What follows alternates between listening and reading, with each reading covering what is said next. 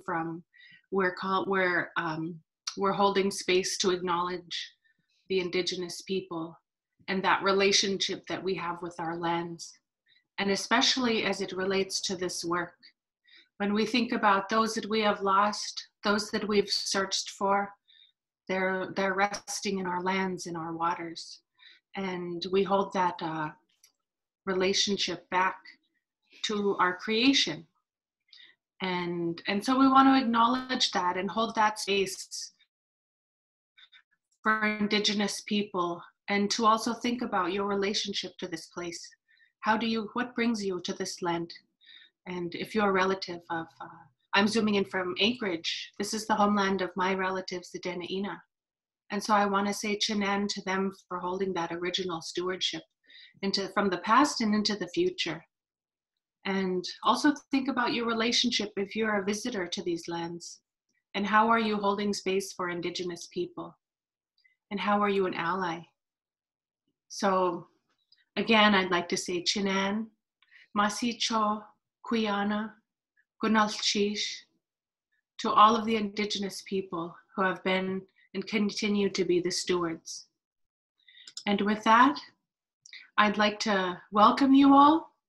And to continue our grounding, I'd like to invite Yari to come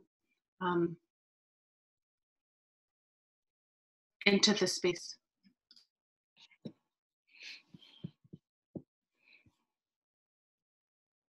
Yari, you're muted.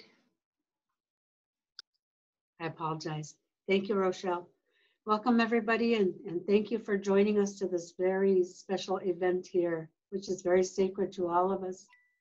I would like to open with a song, with a prayer song that was passed down through generations, and my people sing this song, and my ancestors once told me that I should keep singing our songs so I could keep healthy and strong. So when I sing the song, that's what I think about. So I'm going to do this as an opening prayer.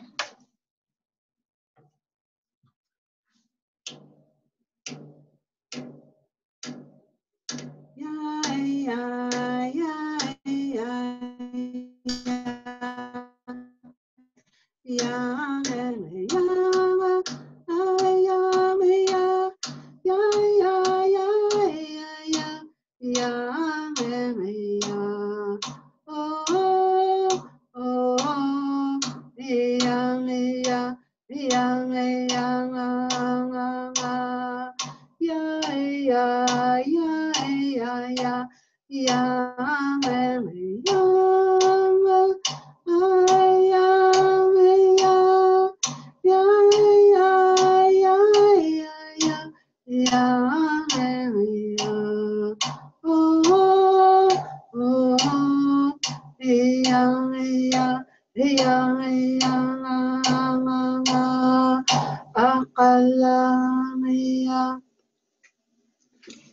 So as I was singing that song, as I was praying, I saw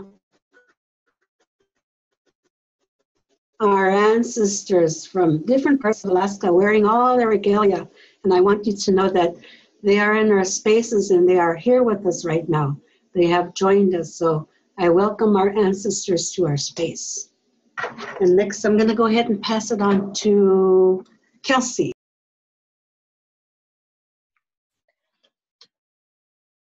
Waka jugot ngunga mamtre sa ngunga danaina asnenya miwita tunga.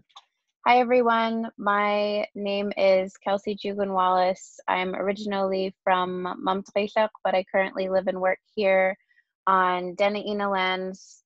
I have the pleasure of working alongside these incredible ladies with the MMIWG2S Alaska working group.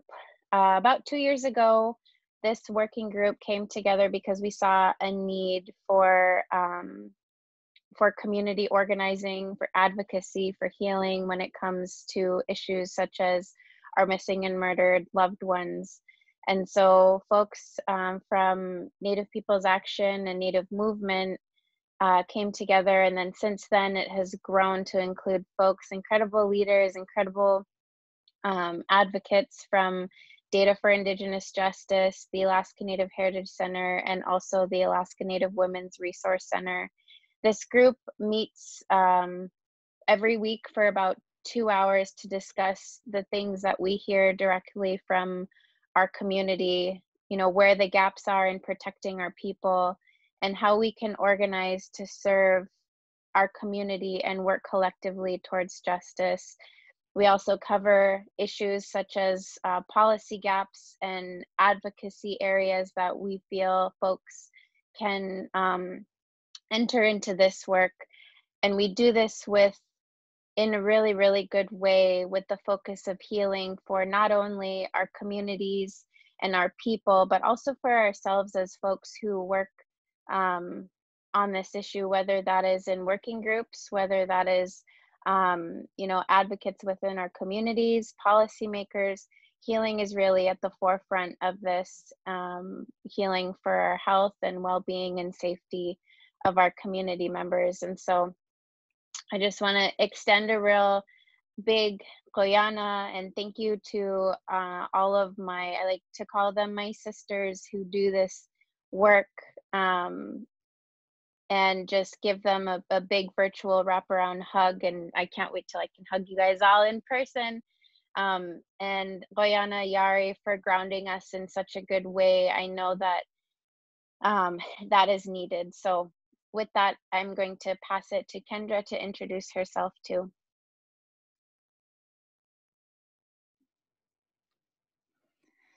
Thank you, Kelsey. And yes, I can't wait till we can be in person and hold these meetings and give you all hugs. I miss you all.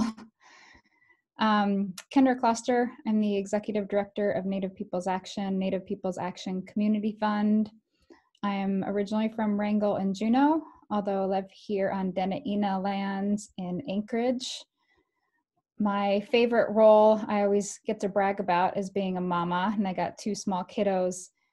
And that really grounds a lot of our work and puts so much heart into it as we're working on this issue and many others, is knowing that we're trying to make this a more safe and loving place, and coming from our Indigenous, you know, for our children and for our future generations. And whenever we have those tough days, and I know we all have them, is, you know, we just go and we hug our babies, or maybe your fur babies and our friends and our family, and we do this work together. So yes, I appreciate all of you, and I appreciate those that are tuning in and are being our partners in this work as well. So Guneshish, Hawa, and I'm going to pass it over to Rochelle. Masicho. Good things are coming today. Shojrit Rochelle Adams Oji, Guchajet at Sendu Kotanisi, Juk Anchorage Guichi, Dilak Nai, Dena'ina Nai, Nanko Anditi, Jukdrin Shidri slash Ronch and Hoth in Shoisi. Shugutrit Tugwals in Trinja Night, Nich It Nai, so Masi.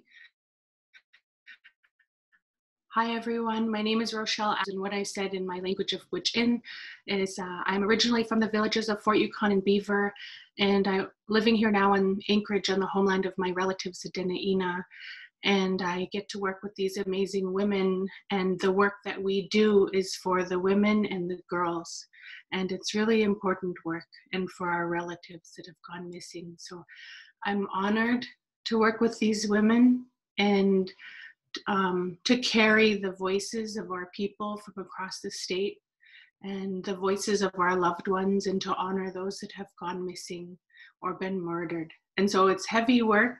We do this with love, and just really glad to be here today. And I really appreciate all of you that are joining us today. So I'll pass it over to Akpik.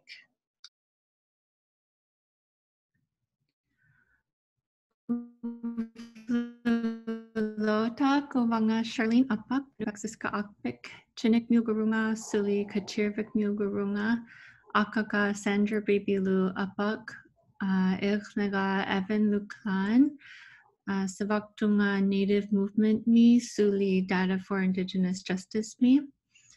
So good afternoon. My name is Charlene Apak and my Nupak name is Akpik. My family is from Golovin in White Mountain, Alaska. My mother, Sandra Baby Lou Upuk, and my son's son is Evan Luklan.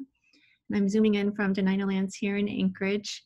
I work at Native Movement as a Gender Justice and Healing Director, and I'm also the Executive Director for Data for Indigenous Justice.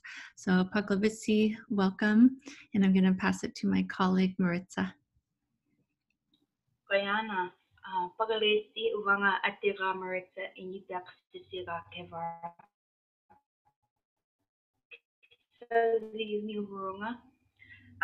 Thank you all for being here today. My name is Maritza. My initak name is Kevarak. I live and thrive on Dena'ina lands. I have 2 beautiful babies, and so this work is very important to me, and I'm very grateful to have met all of these lovely women. So I look forward to our discussion today, and I guess that leaves us to Deborah next. So thank you all for being here. Goodness, Chish, Maritza, and it's a pleasure also to be here. My name is Deborah O'Gara. My Tlingit name is Dejuksook. I'm Tlingit and Yupik from, my people are originally from Wrangell and from Mountain Village up on the lower Yukon River. And I am zooming in here from another Tlingit village called Petersburg, which the Norwegians like to claim, but we Tlingits are still here. So I am the policy specialist for the Alaska Native Women's Resource Center, and I am thrilled to be working with this group of women who are tirelessly working to bring information to you. And I'm also very excited to see so many people that have zoomed in to see what our message is today. And I'm going to pass this introduction portion over to Yari for her to introduce herself. Igam se kayuli kam se kamaklusitari lagal kaisi. Wanga yupi is junat kayari. Sivo kamang pingo nga sivo ngamang. Ay maram ka ng klusan na kaman ko ng itari kao nga. Manta ko nga kuni Dena'ina nunangit ni. My name is Yari. I am originally from St. Lawrence Island, from the village of Sivunga. And my clan is Aymara, and my sub-clan is Sanagamalingok. And I live and breathe on the lands of the Dena'ina people. So I'm very grateful that they allow us to live here on their lands. So I always teach my children that we are guests here on their land. And so I'd like to say, this work is very, very important. It's very sacred. And so I'm going to ask that you guys put good thoughts and good energy into this whole entire event, and also to MMIWG. And I'm going to go ahead and pass it on to Malia. Chamai Waka, good afternoon. I'm very honored to be with you all today. Koyana to Yari for starting us off in a good way. I'm based here in Tacoma, Washington, on the lands of the Puyallup Nation. My partner is Laura Elwa Clallam. I am Alutik Shukbiak with family from the islands of Kodiak and Afognak in Alaska, and Oahu and Lanai. We have a 10-month-old son and 3 stepdaughters. I serve as a tribal council member with the native village of Afognak off the coast of Kodiak, and the senior vice president for community investments with Afognak Native Corporation, formerly with the National Congress of American Indians, where we helped to do some of the VAWA reauthorization years ago. And very honored to speak with you and to learn more about this community of people today. Koyana. And I will pass to Akpik, I believe. Koyana. So as you all can see, I love the strengths of this group. Not only do we have different cultural heritages and backgrounds, but we also have amazing diversity of skill sets that we bring together to do this work. And today we are focusing on having a policy form and understanding the implications for policy. Let's go ahead and share my screen for our PowerPoint. Hopefully you all can see it. Perfect. And I'm going to just provide a quick overview for this in case this is a new topic for you all. Oops, I guess my arrow's on my, there we go. So this issue of missing and murdered Indigenous women and girls and Two-Spirit relatives is a national problem across Indigenous countries and nations. And there's so much complexity to this issue. And again, today we're really going to hone in on some of the policy aspects.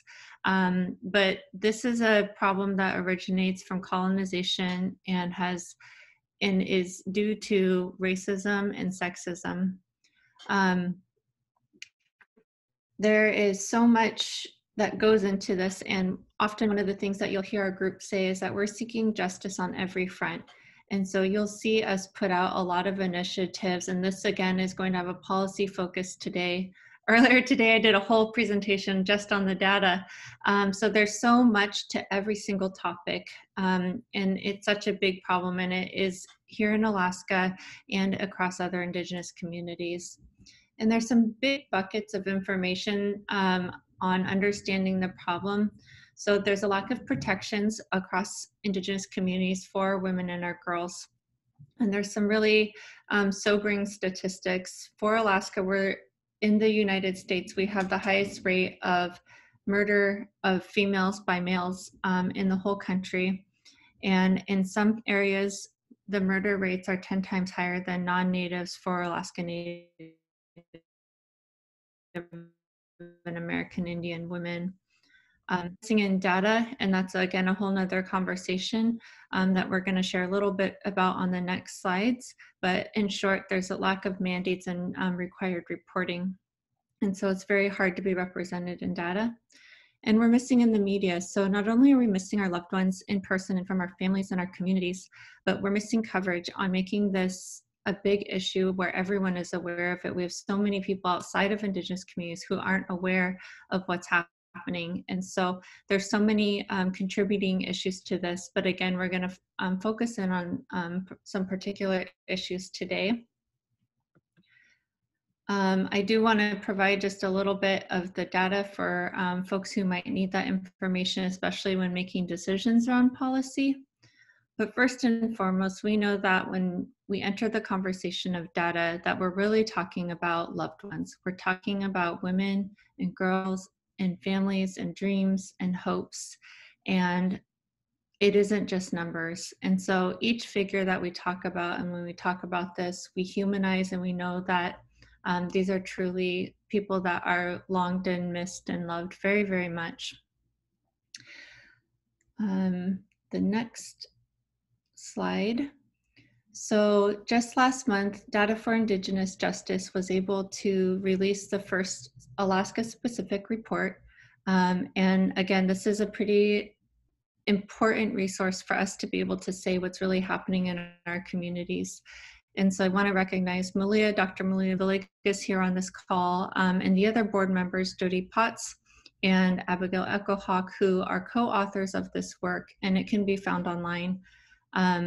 But previously, the data that we had from 2018 from Urban Indian Health Institute was, we had 52 cases, and with 52 cases, we were the 4th highest state. Just a couple of years later, since we've been taking care of and stewarding this data, we just released this figure that there's a total of 229 missing and murdered Indigenous women and girls here in Alaska. And this is just what is documented. So we can share that resource later if you have more questions, but I just wanted to give an overview of the information that we have at hand to work with when making policy decisions. And then I'm going to pass it to Kendra, and just let me know when you need the slides proceeded. Okay, sounds good. So I just want to start by saying we're going to talk a little bit about the policy that's in the state legislature. We could do a whole other presentation on what's happening on the federal side. So maybe at another date that we can do that. There's lots of moving pieces, as Afognak had stated. So the data and also looking at the policies, working with our communities to move these things forward. So for those, I know we've got some folks from the legislature that are joining us, so we just wanted to highlight House Bill 38 by Representative Zolkowski. So really appreciate, her work in putting this forward. It has a few pieces to it, which is establishing government-to-government relationships with the tribes. And this is related on how DPS, Department of Public Safety, Police Standard Council is going to be working with our tribes and trying to establish that within statute. And this is important because a lot of our tribes, are doing this work. And we know that working together is going to be the best way to be protecting our communities, and that not every solution is going to be the same in every region. So it's really important that we have those government-to-government relationships. This legislation would also create liaisons within the Department of Public Safety and standardize methods for investigations. You can go ahead and go to the next slide. So in this work, and I know that we're gonna, talk about more of the things that we can do, but as a working group, we came together and have been doing outreach to our communities, to our tribes, on what other kinds of things that we can be doing through state legislation. And we look forward to having a hearing, and so we can talk about the bill in more detail, how it's gonna work, but also what are some other things that we can work on putting together as well. So as I mentioned, this working group, we got together and we've been doing a lot of different work. And some of the things that we have talked about, we've talked with other legislators, we've talked with Department of Public Safety, we've been talking with Anchorage Police Department and others, and crafting these different ideas, and with our tribes as well. So requiring ongoing racial equity trainings for law enforcement. It's really important for our law enforcement to understand what the Indigenous communities, our values are and beliefs, and just really working together. And it's just so important that these racial equity trainings are going to be implemented. And I know that there are some kind of cultural trainings now, and we really need to be enhancing those. And so that's why we've been working with the different departments, with the Anchorage Police Department, and saying, how can we improve? Because right now, for the new recruits that come in, they get a one-time training, and it is not comprehensive. It is short. We've seen some of it. It really needs an overhaul. And we're talking with them now, but it needs to be more than that. It needs to be across the state. And I guess one other thing before I move on with that is doing it so in a meaningful way. So making sure that we're working, with Indigenous-led organizations, whether it's going to be nonprofits or our tribes, to really develop the right trainings. Audits and reporting on law enforcement, oversight committee for missing and murdered Indigenous women cases. Something else that I had mentioned is we really need to be looking to our tribes and working with our communities in a meaningful way, and allowing them to have the ability to put in what could be increased public safety, but it could be other things. It could be other programming. And so that's why we wanted to establish a grant program for tribes that allows direct funding to communities, so they can use the funding in ways that make the most sense for them. We need to support more research and data collection. We know, and in my time in the legislature, when we present bills and policies, one of those first questions that is asked, what is the research and what is the data? And people want to know when they're passing those policies, but there needs to be support to get that done, so you can make those decisions. And I so appreciate the work that Data for Indigenous Justice is doing. It is so needed.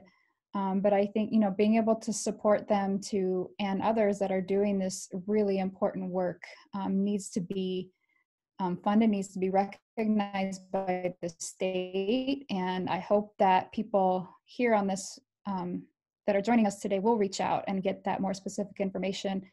And I know we've got other presentations that we'd love to share with you, and Akpik can give some more information and pass that report along as well.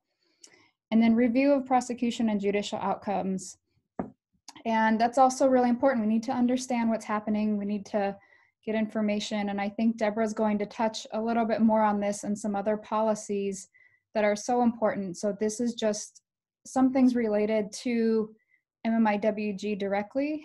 But later on the presentation, Deborah's going to talk more about some of the overall policies that really interconnect, because we need to be looking at public safety as a whole and numerous different things that we can be doing. And that's, you know, the 911 system and multiple other things. So I won't get into that right now and take over Deborah's talk, but she's got some amazing ideas that I can't wait for her to share as well. But I do want to encourage everyone to be following along with that bill, to reach out to Representative Zelkowski and be a partner and be an ally and ask how can we, you know, help get this bill passed and get it over the finish line. And I know a lot of us, our organization, stand ready to be helpful in any way possible. So Gunas Chichawa. And I'm trying to look at my notes to see who goes next. Oh, great. Okay, so I'm going to pass it over to Malia. Great, thank you so much. Appreciate it. I know I was supposed to be on with one other panelist, and so I was looking forward to that engagement, but I'm going to do my best to give an overview and then to really work to engage with this community today. Really what I thought I'd share is in kind of bringing in some of the recommendations from the Data for Indigenous Justice report, some of those recommendations towards the end is really the framework of crafting an Alaska state policy agenda to address missing and murdered Indigenous women and girls. So that's really what I want to just invite some thinking around today. We've already got some great foundation on that front. But for me, there are two bookends to that, how we go about crafting an Alaska state policy agenda. And the first is really understanding what federal policy prioritizes. What are we seeing at a federal level? And there are a couple of pieces of legislation that recently moved through, the first being the Not Invisible Act of 2020. And I want to specifically highlight that in terms of our effort in the state of Alaska, because it intends to create a new position in the Interior Department on murdered, missing, and trafficked Native people. Many of you may be following the confirmation of Deb Haaland, and she has, as a representative, championed a lot of the missing and murdered Indigenous women and girls legislation. So we have a feeling we're going to have a very big advocate in thinking with that Interior Department, should she be confirmed, about what that new position could be. It also works to create a new joint Interior and Justice Department advisory committee. So to work cross-agency here to figure out what some of those initiatives could be, how to work with states, and how to get resources to communities working to address these issues. The other is the Savannah's Act, our Public Law 116-165. And in that act, that provides training for law enforcement on how to record tribal enrollment, as well as for the public in relation to using national databases that already exist, like NAMUS, which is the National Missing and Unidentified Persons System. So there's resources there around training and engaging with the public. It also requires the Department of Justice to develop regionally appropriate guidelines for response to cases of missing or murdered Native people. And that one, I think in particular, is really important for us to pay attention to, that they're going to be looking to regions around what is important to us and what sorts of guidelines could be critical. And so I'm a big fan of federal government assisting where possible, but also figuring out a way for us as a state to come together and say, as you're working to roll out federal policy that helps to support what's happening with missing and murdered Indigenous women and girls, these are the things that are important to us. So really want you to just be aware of that as part of what we could look to. At the same time we examine these federal priorities, we must acknowledge, however, that much of these are unfunded mandates. They set out a policy priority, but they don't come with associated resources. So we really have to think intentionally at a state level. Yet at the same time, we have another huge champion in our place, in our state, and that is Senator Lisa Murkowski, who has really been a champion for these efforts. And I believe that if we can really organize at a state level, which I know a lot of those pieces are coming together, if we can do that and set out our priorities and expectations, I believe she and others will come to assist with that federal to state interplay there. So I think that's one piece, is understanding what is going on at the federal level. But the other piece is identifying what Alaska's strengths and challenges are with respect to missing and murdered Indigenous women and girls. The We Are Calling to You report that Data for Indigenous Justice put out, and the recommendations, I think, provide a starting point. That was our hope. We have 7 recommendations in the report, but today I'll just highlight 2. The first is really that we need consistency in data collection and reporting. Can we develop guidelines at a state level for what is expected of law enforcement when an Indigenous woman is reported missing or murdered? When you say it like that, it sounds pretty plain and straightforward, but it's very complex, and there are a lot of layers to that. And so what I have done in the past, I definitely don't like to start with a blank slate. I think we have to look at who's doing what well where, and try to work with them and model as we get closer to best practices. So I want to offer other states we are watching and how they organize around addressing missing and murdered Indigenous women and girls. It was our intent that this report would stand alongside and acknowledge other work that had gone before and uplift other states that are and communities that are trying to build similar reports and initiatives. And so Minnesota, Nebraska, Arizona, Wyoming, and Montana are a few that have either developed reports or state level initiatives and legislation that we think could be useful as we developed a statewide policy approach. In Montana, in fact, just yesterday on our board call, we learned about one of the only, I think the only pilot initiative that the Salish and Kootenai tribes in Montana have launched with the Department of Justice. And their work, their initiative is really about generating best practices around creating a response plan in missing persons cases. So how, exactly in relation to this question, what happens when Indigenous women or a woman or girl is reported missing or murdered? How do they respond? What is the communication? Who's involved? And the intention with that pilot project is to have a model that can be shared with other tribes, with other communities working on this issue. So we don't want to start, from nowhere here. We have some examples. We have some folks who are doing work that we can already look to. But this piece around consistency in data collection and reporting, you already heard mentioned, and we have some specific examples and asks in relation to that around race, ethnicity, tribal affiliation, and getting to consistency there, as well as looking at location and where our people are coming from. A lot of times the reporting is done at an urban kind of space where people have come to, but doesn't give acknowledgement of where that person came from in terms of home location. We know we have a lot of homelessness, transiency people coming to town for health, family, schooling, many different reasons. And so being able to capture more intentionally so that we can look at community links and family and supports, as well as the dynamics. What is causing some of this that we can help to address? And then we have some language in here about updating sex and gender fields to be more inclusive. So again, encourage you to take a look at that report as a starting point for how to get to some consistency. I know there are several staffers and legislators on the call, and we definitely want to be a resource in crafting some of this legislation and policy guidelines on this front. And then the second recommendation that I'll just highlight beyond the consistency in data collection and reporting is to mandate Name Us entry.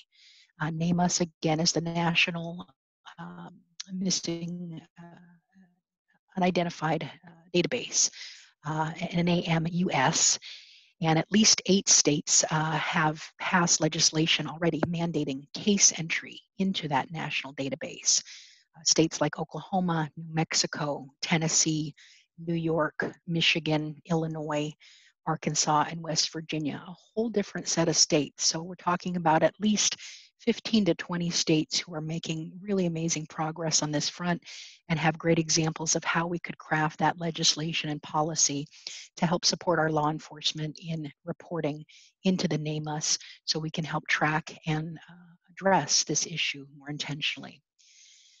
So just in conclusion here, it's hard in this work sometimes to not simply focus on the challenges and the gaps that we have when many of us know we have organizations in Alaska with amazing capacity to help address complex challenges. Many of you are community leaders, Native Peoples Action, and others who are with us today or in partnership around this issue.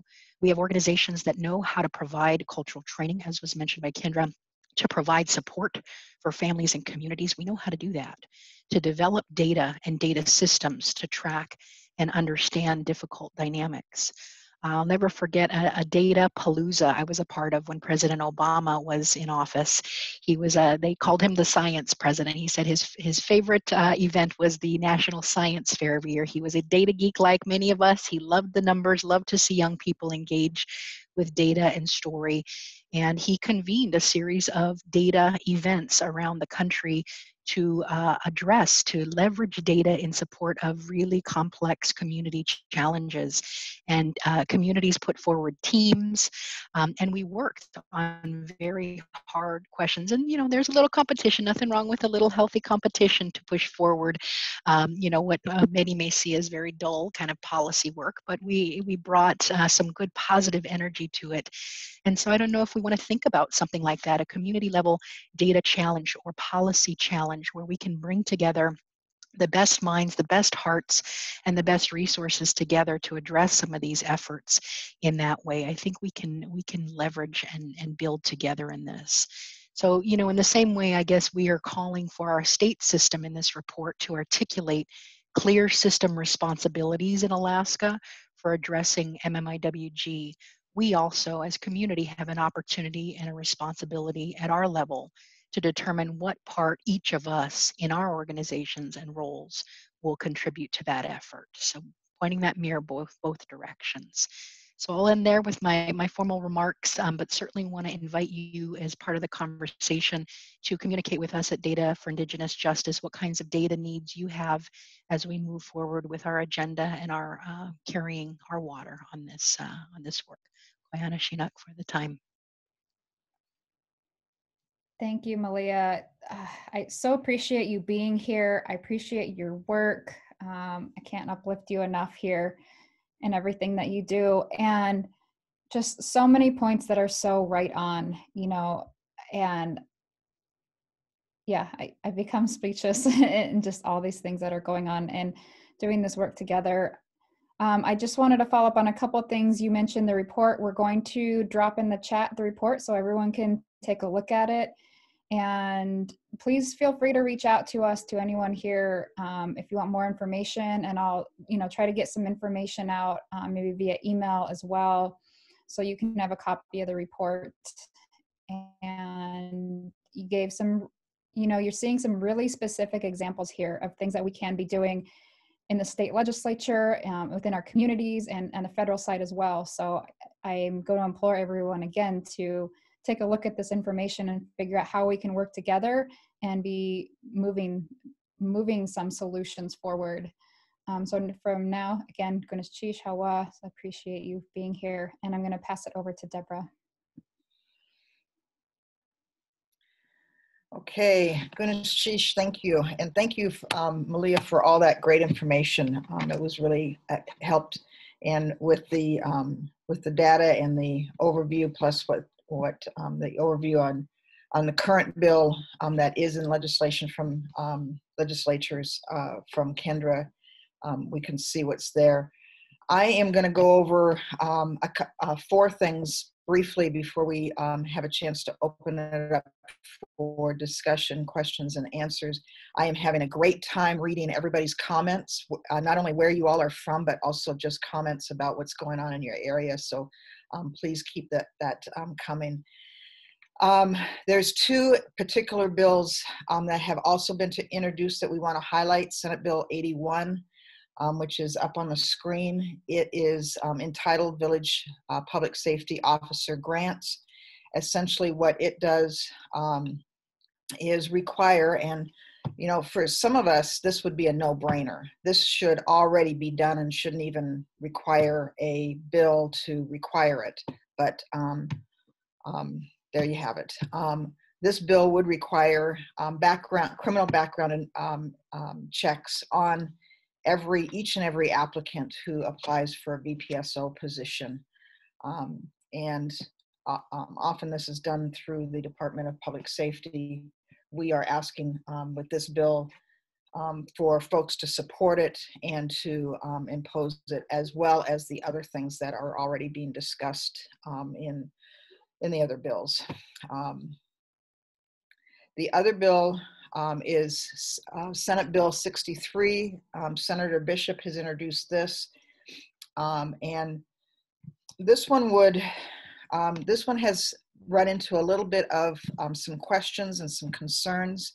It seems on the face of it to be really important. It is helping to provide an aid for those who are attempting to find missing persons. And there's no limit on this as far as who is missing, just anybody who's missing. And what it allows is for any interested person to go into the state court system and ask for a temporary guardianship over the person for the sole purpose of looking into their financial and phone records for the purpose of attempting to locate where they might be. There's been some concerns raised on this primarily, and I think this bill can be a good bill with some safeguards in there as to maybe who is the interested person.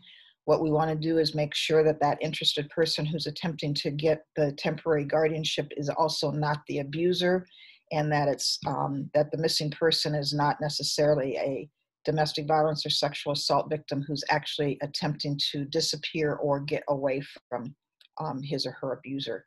So with those safeguards, I think this would be good. At first, I was a little concerned about this because it also seems to be putting family when in fact that should be a job of law enforcement. But in the long run, I think all of us who are involved, who have friends or family who have disappeared, we want to do everything that we can to help find them. And this would be one avenue for doing that. So in that way, it's good. The third thing I wanted to mention is a 911 system. For those of you who live here in Alaska, you know we don't have, outside of the few urban areas that we have, like Juneau, Anchorage, Fairbanks, and such, there does not exist a statewide 911 system. And this system helps to provide not just emergency assistance in the form of law enforcement coming and actually being there on the spot, but it also helps to get local folks to be able to respond to emergencies that exist. The Department of Public Safety actually has studied and come up with a plan that has been introduced and would essentially, if implemented, save the state millions of dollars if implemented. There are certain folks, legislators or business people, and I actually not sure exactly who, but when this idea of implementing a statewide 911 system was introduced, it was actually shelved as not practical and no questions asked and has not been returned. not only would this system save lives, it would save money. And it is unbelievable that it continues to be shelved. And the more we can talk about needing a 911 system and attempting to get either the plan that's already been put together off the shelf or another plan, or just talking about the need for a 911 system for the benefit of providing emergency services and assistance for those across the state, particularly in our rural areas, with assistance. And then the last thing Kendra was talking about is and this is an issue that we are still gathering information, and I say we as in our working group and many other organizations across the state are working on or looking into the lag in time on prosecutions by the Department of prosecution decisions by the Department of Law, which is who supervises our criminal prosecution throughout the state. There is a decline of prosecutions after months and months and months. We heard about just recently a case up north where the prosecution was provided with all the investigative reports from a murder of an Indigenous person up north. That investigation, which had been completed with a suspect, sat on the prosecutor's desk for approximately 2 years, at which point in time the prosecution then made the determination that they would not pursue prosecution and close the case. Now, that's one extreme case, but I think essentially if we start really delving into this issue, there's going to be a lot more cases. Prosecution that gets declined simply because the prosecutor doesn't think that they will win at trial is a disservice to our relatives who are being murdered. And this involves not just homicide, but also severe felony level assaults and sexual assaults. So we want to start also bringing this issue up and talking to the state. We're looking into, is this a issue that we can bring to the state legislature, or is this an issue that we bring directly to the governor, who appoints the state attorney general and who oversees the Department of Law. So we've got, there's a lot of avenues on that. And again, it's one of the issues that we just want to start bringing light to that and start collecting data on that, much as we, as you've seen with the data collection on just our numbers for missing and murdered Indigenous women and relatives. Those were the 4 things that I wanted to bring, and I am going to now pass it over to Kelsey. This is me. I'm going to keep my camera off because my connectivity issues are really horrible today. But I just wanted to briefly touch on, so we talked a lot today about policy, and policy meaning, you know, bills and programs that are set in place through the state and federal government. And we do recognize that for change, we really need everybody working together on the front of justice for safety of our people. And so there are different ways that the general public or our loved ones, our family, friends, relatives can get involved in this process. And the process of legislation in those ways include, staying up to date on legislation and policy by following bills as they move through the legislature. And I really encourage you to utilize available resources like the Alaska State website if you want to follow bills. And if you need any help with how to do that, what a bill is, how to follow it, all of that is available on our website at www.nativepeoplesaction.org at our advocacy tab. So I really encourage you to go and check that out. We also encourage folks to get in contact with your legislators. Our legislators are there to represent us. So you can set up a meeting with your legislator, or you can let them know that this issue, along with other issues, are important to you. You can write a letter or call their office or send an email to their office, even to their staff, who can then get that letter in touch with the legislator. I also encourage you to share with others that this is a good process to keep in contact with your legislators and make sure that they know that this issue of MMIWG2S is not something that can be ignored anymore. There are community members throughout Alaska and even our relatives downstates who have been advocating for justice on this front for years. And so it's time that we do have policy set in place, and that there are ways that we can get involved by contacting our legislators and letting them know. You're also able to watch hearings, excuse me, and you can watch committee meetings, whether that's online or on TV. All of those resources are available on our website as well. And then the last thing that I had put on here was communicate with your loved ones and community members. The way that we are going to make change is by being transparent about this issue and talking with our loved ones and our community members about why we need policy protections in place, and ways that we can really get involved and be an advocate, whether that is, you know, being vocal about it on your. All right, we apologize. Looks like we're having a tech issue. I know Kelsey had a little struggles with her connectivity. And so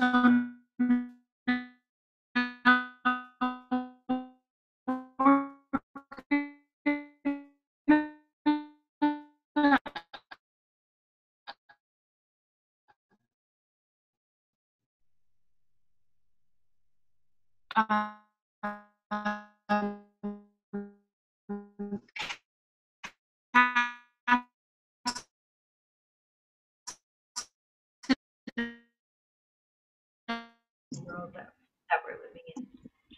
So one of our next big events coming up would be our canoe journey event.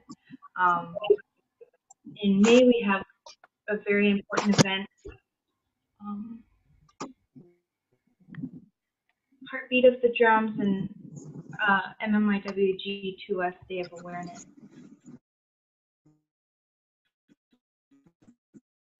And you can find all of our page and constantly updated for more information on our event. excuse me, can I ask participants to please mute? You can mute your device, please. Thank you so much. Okay. So again, thank you all for being here. Rochelle is going to have some time for question and answers. So if you have any questions, please put them in the chat. And it looks like we don't have any questions from the Facebook end, so take it away, Rochelle. Yes, Masicho. And again, I just want to say Kuyana, Gunalchis, Chinan to everyone, and to our working group here, and especially to everyone joining us today. So we have this next slide too. So please take a look, and this is how you stay in the working group and with our organizations. We've seen a lot of connectivity happening in the chat, and just really grateful that you're all here with us. I do want to just make a note. We did have President Richard Peterson, Chaya Esh, from the Tlingit and Haida tribe, and we want to apologize that he wasn't able to make it with us today.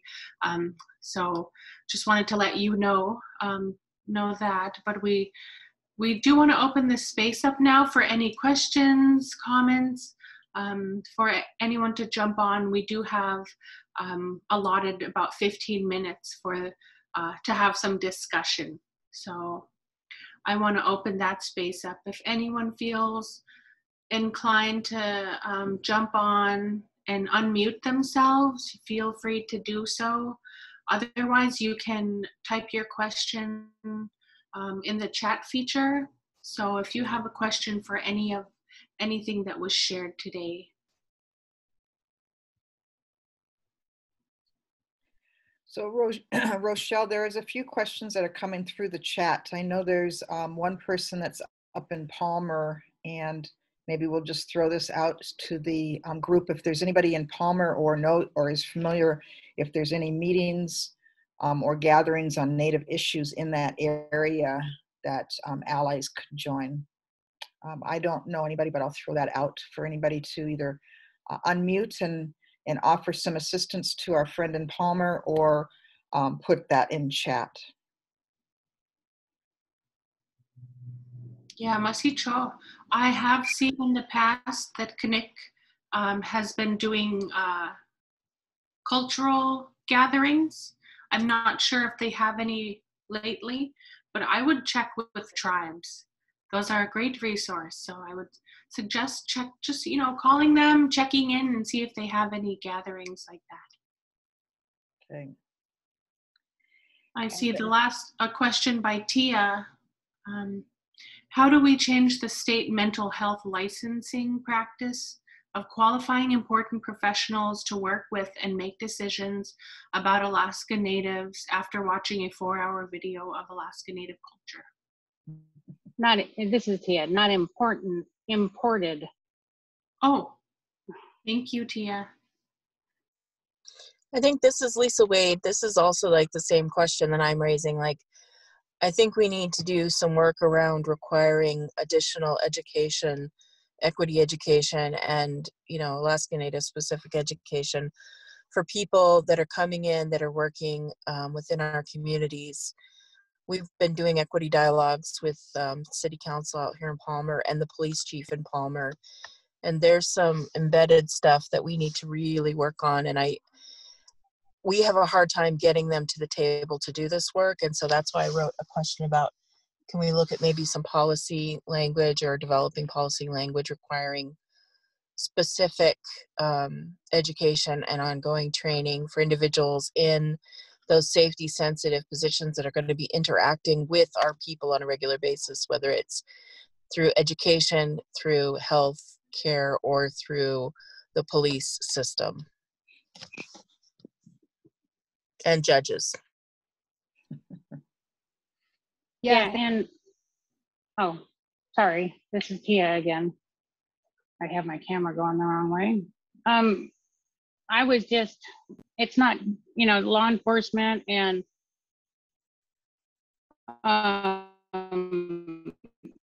the judicial system. It's good for them to be trained on equity issues, as well as, hopefully not just telling them they have to do things because it's their job, but there's other people that make important decisions about how a healthy community looks. This week I was invited to join a local group that's working on keeping the kids safe on the Kenai Peninsula. And they asked if we knew anybody else who should be on that board, on these people that are making plans for the future of our community.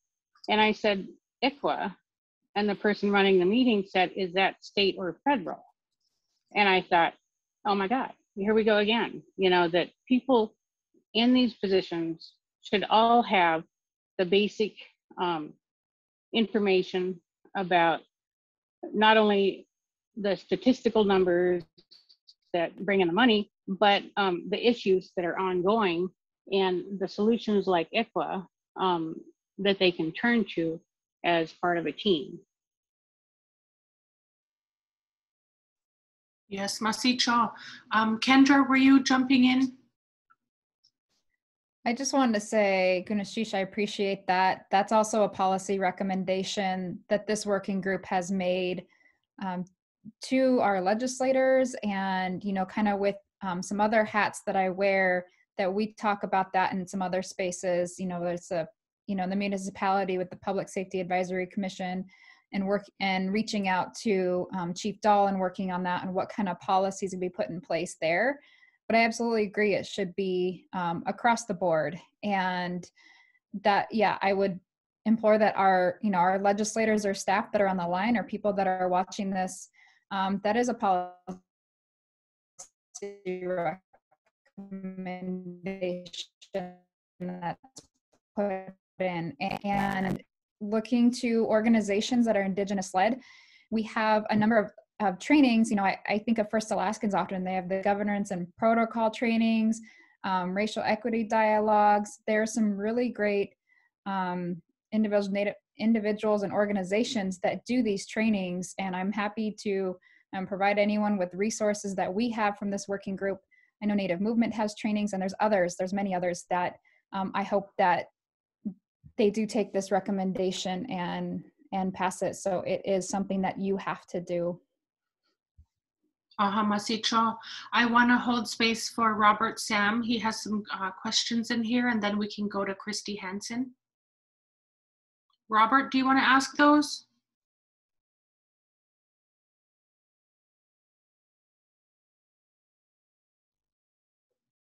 So what I've seen in the chat, he asked a couple of questions and. Oh, yes, okay. I do.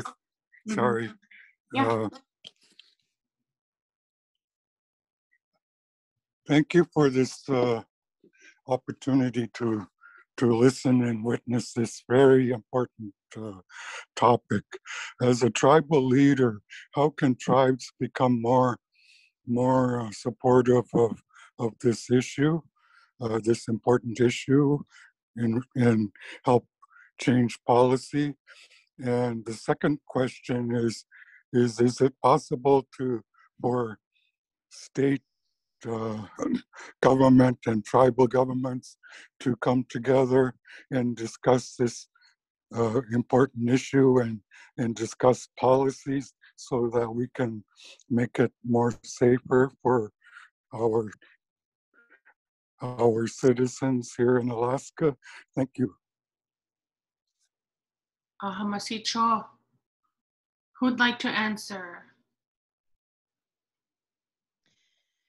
I'll just speak. You know, I serve on my tribal council. Really appreciate the question. I'll just share with you a little bit about what we've started to do. One of the first things we realized was we had to take a hard look at ourselves in terms of being an employer and a partner, and in terms of the code of conduct that we put into place with our organization. We had a situation where there was an assault at one of our fundraisers, and we had to look hard. And so we've started working on a code of conduct that we could share with other tribal councils in our region to uphold what we expect of our leadership in terms of responding when there are situations where people are unsafe for whatever reason.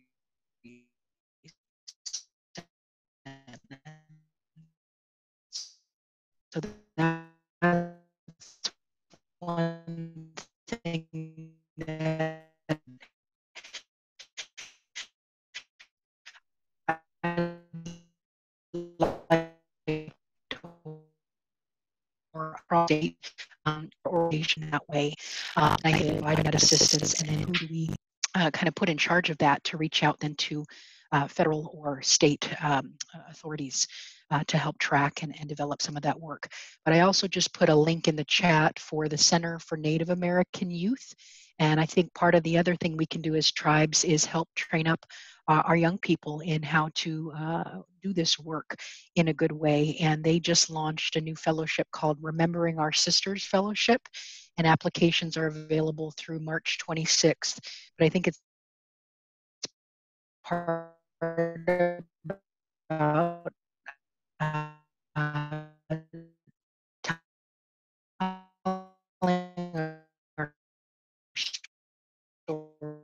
stories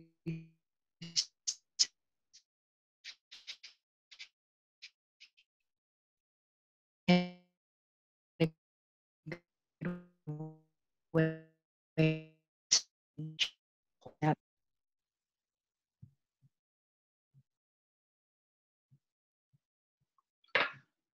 What I've seen in the chat, she is looking for the definition of equity work. And so just wanting to kind of explore what that means, you know. With... Hello. Okay, hi, Christy. I'm so sorry, I was on mute. Okay. So, yeah, Christy, and yeah. I'm from the Navajo Nation, and my sister was murdered. I've done a lot of, and then from the community, people have lost others. It's sort of like either a toolkit for missing people, or like if families have like an advocate group that they can turn to during their time of crisis. You know, like I know policy changes are going on, but in the meantime, there are still people going missing. There are still people, you know, whose lives are being stolen from them. So in the meantime, is there something that we can offer the public that can help families in need through their crisis? It's okay. So the story goes is that like, well, my sister was murdered, and we were assigned a crisis sort of advocate, a victim specialist from the FBI. She, you know, was murdered on the Navajo Nation on Indian land, and like the victim specialist, like, you know, it wasn't quite what we were expecting. But I did find a really wonderful person. Her name is Deborah Denton, and she's with MMIWG2S, which is based out of Portland. And, you know, I've been able to just sort of connect with that nonprofit group. And, you know, they've been extremely supportive throughout the years, and, you know, never forgot us essentially, and have like put out the word on my own sister's case, as well as many countless other cases. Is there something like that that exists in Alaska yet?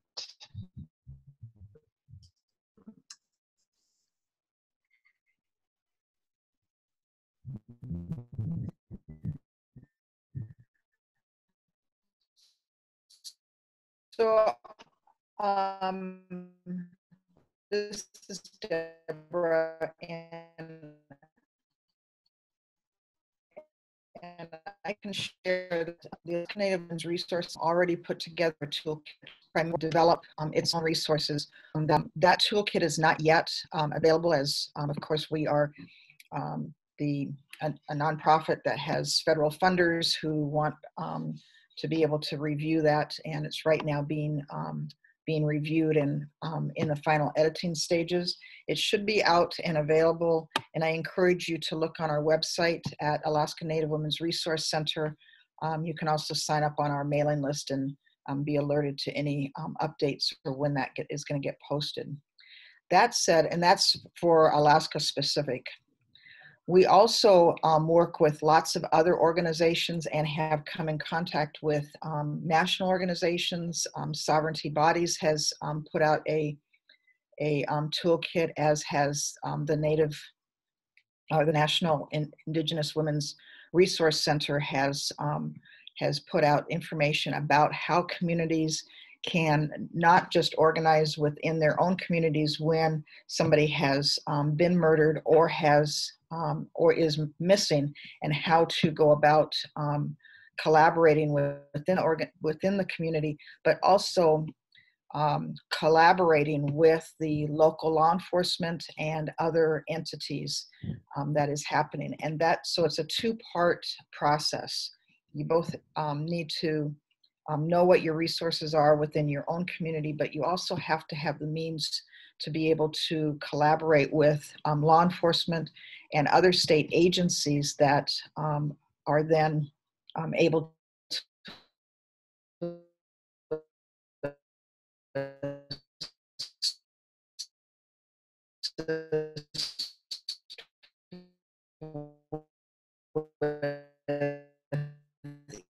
either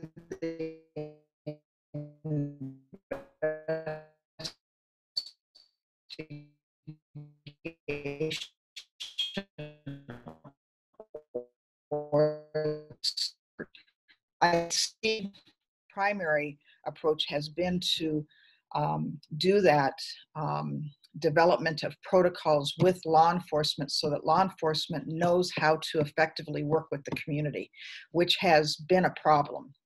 Law enforcement has not historically been very, trained or able to communicate effectively with families and or communities. And I think the protocols that the task force has been putting together is going to be instrumental in helping to bridge some of those gaps. So Thank you for the question, Christy. I think it's an ongoing, there's not any one tool that can be applied universally, but there certainly is a sense of everybody wants to be able to solve the murder and or find somebody who's missing. And if we all come to the table together, putting aside our biases and our well, biases is sometimes a big stumbling block or challenge. But if we can get everybody who needs to be at the table working together, then that's the first step. So thanks for the question, Christy. Thank you. Yes, good old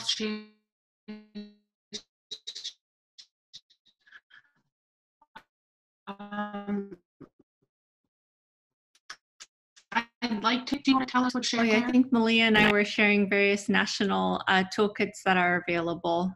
So those are some links there. And thank you, Deborah, for sharing that. And yes, Ingrid is a wonderful resource. And then also for community level organizing, the reason we share so much of these webinars and put everything on Facebook and our websites is because we want to be transparent so that communities can pick up this work in a way that makes sense for them. And so people ask us a lot about our organizing and the community events that we hold, and we share that out really widely so that exactly for what you're talking about. So yeah, I'll just hand it back, and that's what we had put in the chat. Yes, Quiana. Okay, so in closing, I'm going to be passing it over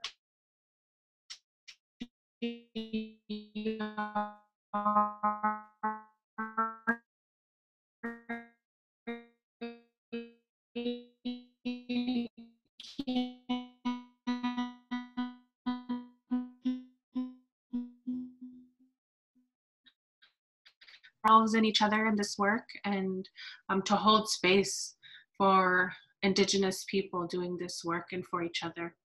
So Masit Cho, with that, I'm going to pass it over to our sister Yari to close us out. Real quick, can I ask a question? It's being recorded, but how can we share this to a larger audience? Yes, this is being recorded. We also have links to contact us. You can contact Native People's Action and Native Movement. We do have all of our organizations on the MMIWG2S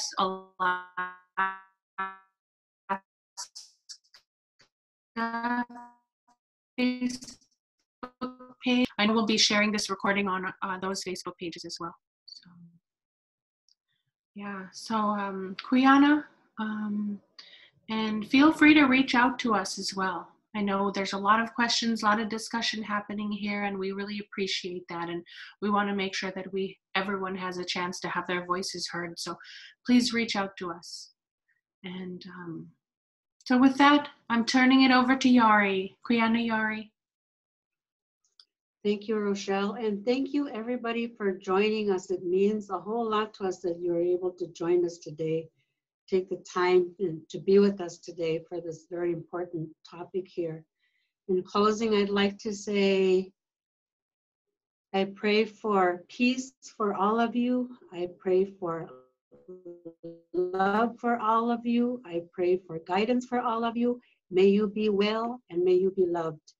And I want to remind you that when you do your work, everyday work, whether it's in your personal life or work or school, remember to take care of yourself.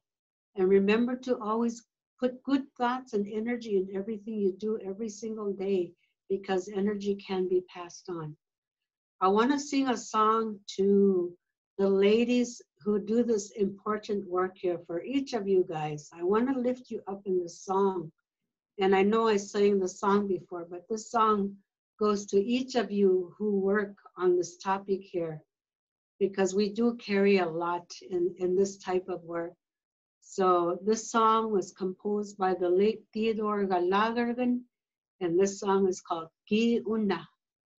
And this, when he composed the song, he saw a beautiful woman in his dream who had really long hair. And that's what his song was about, this beautiful woman with the really long hair. And this song goes to each of you guys. Ki Una by Theodore Lagerman.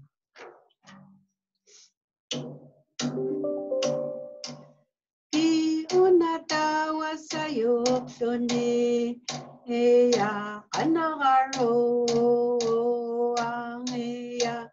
Ki una tawa sa'yo suni, eya kanagaro ang eya. Kanarako ang eya, binernek suni, ayang ayang ayang yang yang yang yang yang yang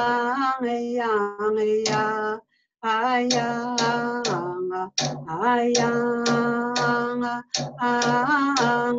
ayang ayang ayang.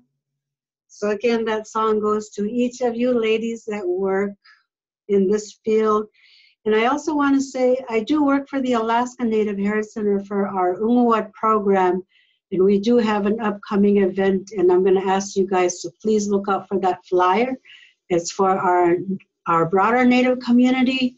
We will do a smudging event, and look out for it on our Alaska Native Heritage Center Facebook page.